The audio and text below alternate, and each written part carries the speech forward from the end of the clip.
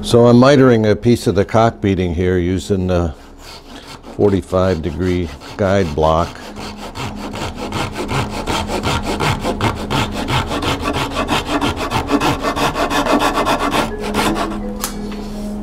And so there's our 45 on the cock bead.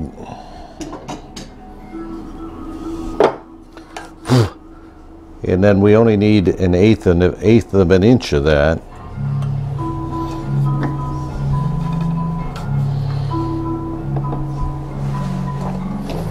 So I got my miter gauge here set to an eighth of an inch.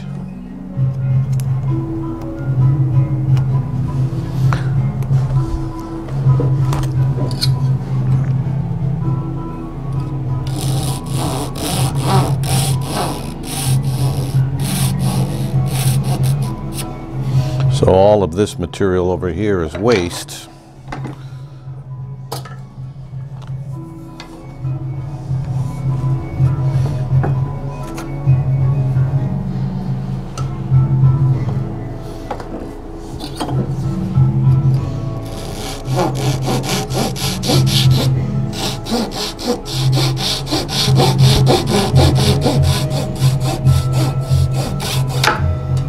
Yeah.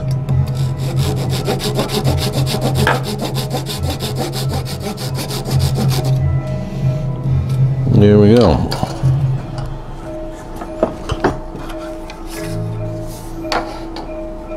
So that's all you need. It's just this little 1/8 inch piece. This is straight across. That's going to fit underneath the drawer blade. And then that's going to miter the other piece of cock beading. So now I can measure it, cut off the bottom, since I'm doing the bottom one, cut off the bottom square and then fit it in. So I cut it to length and it fits in the slot here.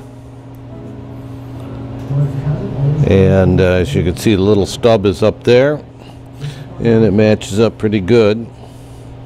And then I just use a chisel here as a marking knife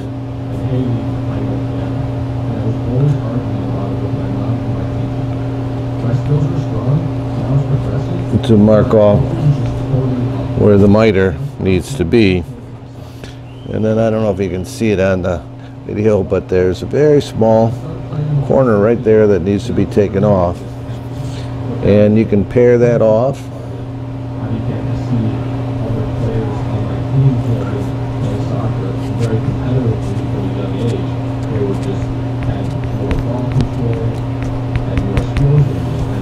Or saw it off. You could take a fine saw that I have there, a razor saw, and you could saw that off. But the main idea is to get that trimmed off of there. So I could have used the razor saw here and taken that little piece off.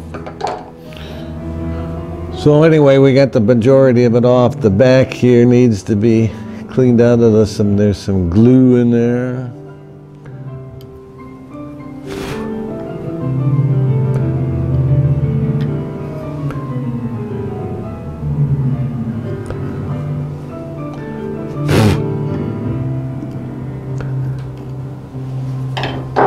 Let's see how well we did.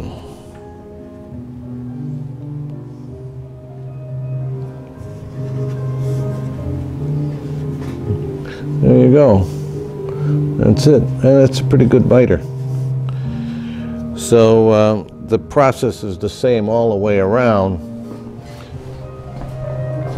I'll move the camera here a little bit and back up. So these are a little bit trickier because you have to do two of them, but it's just a matter of measuring correctly, getting the square ends in there nice and tight, and then trimming off the little tabs. So we got to do that all the way around. Well, this is the cock bead glue up. So we got the cock beading on all the way around and got it clamped into place while the glue is drying. So we got to do the other one, and we'll be done with the cock beading. Well, I have this Antiques magazine from 1987, I think it was. Yep. And in it, it has an article about John Chipman and the cabinets that they've been able to attribute to him. The nice thing about this particular article is that it has the pair of chests that I'm making, but it has the bottoms here, so we can see the way he laid out the feet and attaching the feet to the bottom. So I'm starting to work on the feet, the bracket feet at the moment. So they're curved, so here's a template of the shape, and they're 6 inches high and rather long in that area. This is a side, of course, so it's straight back. There's the front, and it's thicker by I think a ½ inch. So this is 1 inch, and this is 1.5 inches or 1 3/8.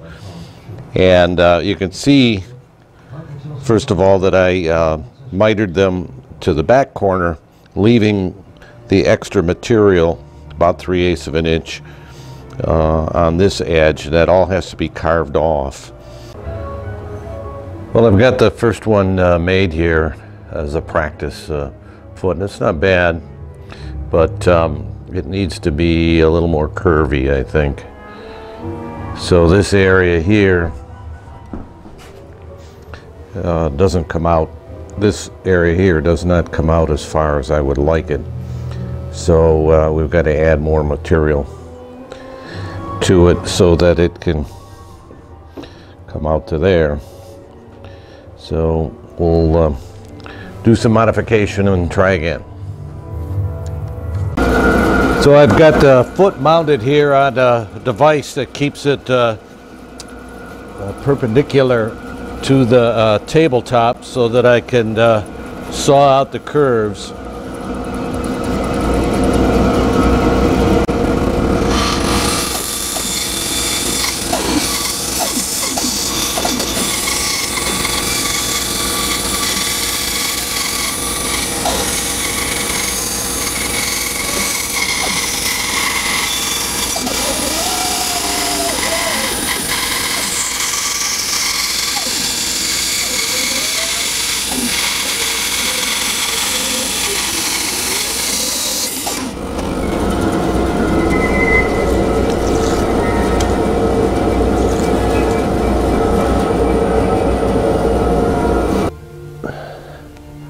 Well, I'm working on the good ones now. I've got one completed here. We can zoom in on that. And I'm reasonably happy with the shape and the carving. So I'm working on a second one now, so we'll explain a little bit what I'm doing.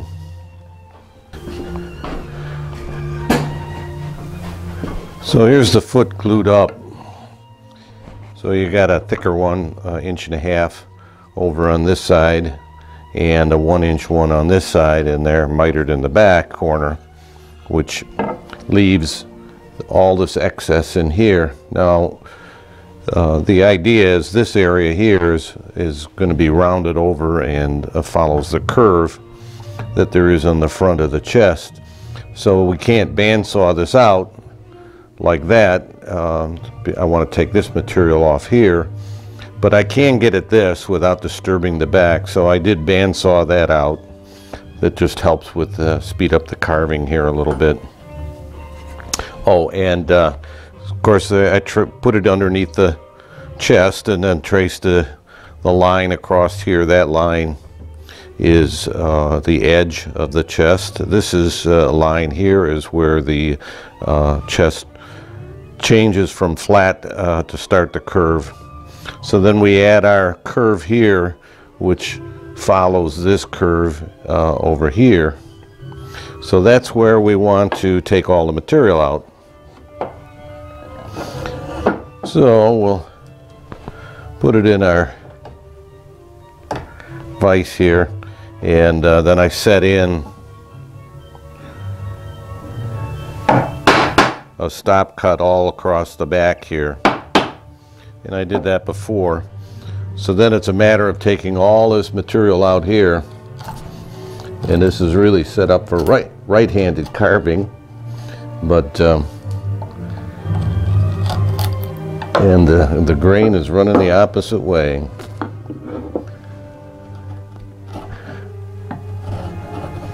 So that's a little awkward, so I'm going to probably change the direction that I'm carving, but you get the idea. All this has to be carved out to match down there. Well, you can see I turn it around here so that I can carve left-handed, which I'm much better at. But it doesn't take too long to knock out the heavier pieces to get close.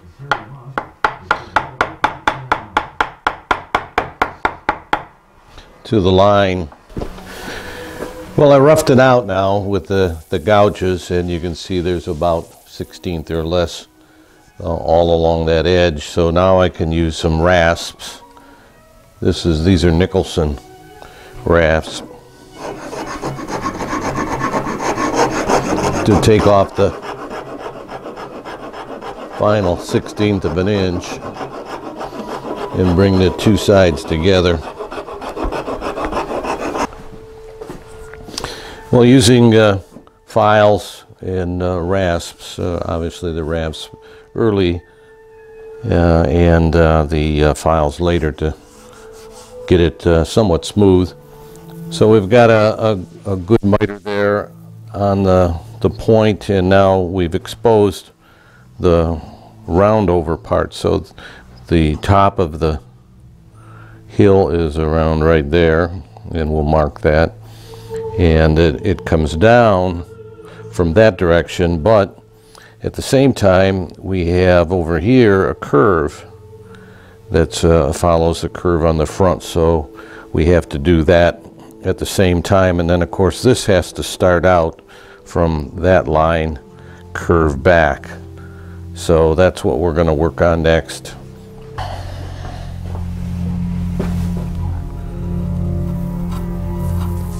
So I'm doing a little carving here, trying to get the shape right on the curved bracket foot here. Well, looks like we got one pair on here, and they're looking pretty good. Need a tiny bit more refining, but that'll come when I finish smoothing them out. So we got another pair to do.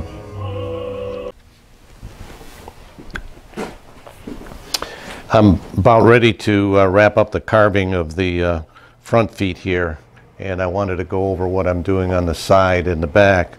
So the side foot is here, a 1-inch thick piece that's mitered onto the front, and the rear foot is exactly the same way. So when you saw the portion of the video that had the band sawing where I had it mounted vertically, I put a screw in the back and was able to the bandsaw the shape, and then of course clean it up later on. So this is a rear foot, and that's pretty weak rear foot, but Mr. Chipman was rather stingy in his use of the expensive mahogany, which he probably should be. So he actually just fabricated a couple of blocks in here and some glue blocks to help out there. So I didn't think that was a particularly good construction technique. So I made this. This is actually the rear feet. So we've got a 1-inch piece of secondary wood here and another 1-inch piece. They're dovetailed on the corner here, which makes a nice strong joint. And this shape here follows the shape of the side foot, but is slightly smaller. These will be glued together along this edge here, like so, before they're glued to the bottom of the chest. So it'll look like that and be flush along here. So we'll have a nice strong, it'll be almost 2 inches thick there, and these two pieces will be glued together, and then ultimately there'll be glue blocks in the back here and reinforcement in the center, and that'll be a good strong rear foot. So that's where we're at. So the next step will be probably working on the drawer fronts.